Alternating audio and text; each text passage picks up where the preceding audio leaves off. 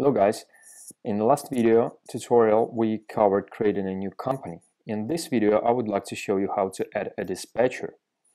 Now I do want to mention that since previous video we have changed the layout of our overview page a bit. So as you can see, there is a dispatcher link over here and there is a passenger apps section and so on. Don't be frustrated. Alright, let's go to our dispatchers. Now, as you can see, our new company has 0 drivers and no dispatchers. So before you can log in into the dispatcher application, you have to add yourself as a dispatcher, or you have to add an account that you would like to log in with as a dispatcher. So let's go on and do this. We got our email, name and phone number.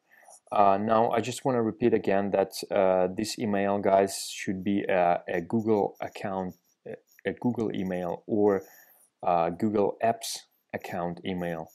Otherwise you won't be able to use it. So our dispatcher is invited, and if we now switch to dispatcher application and try to log in with the same account, then yeah, you can see that I'm able to access it, and I can create orders, right? So if we now go back and switch tabs just to update the tab, you can see that I'm active now since I have logged in first time. Now let's see what we can do with the dispatcher.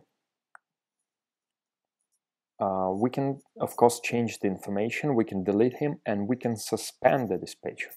Let's say you want to suspend some worker that is working from a distance place, and you don't want to delete him just right now, but you don't want him to use the system.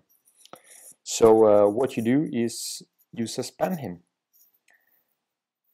Oh, sorry, some error. You suspend him, and as you can see, now our dispatcher has been locked off automatically, and I won't be able to log in again. As you can see, it is asking for company confirmation. So this is a nice feature if for some reason you want to suspend some dispatchers or operators from using your system. Right. So we just resumed the guy, and our total number of dispatchers is now 1, which is correct, and we are able to dispatch. So that's it, guys. In the next video I will show you how to add a driver. See you.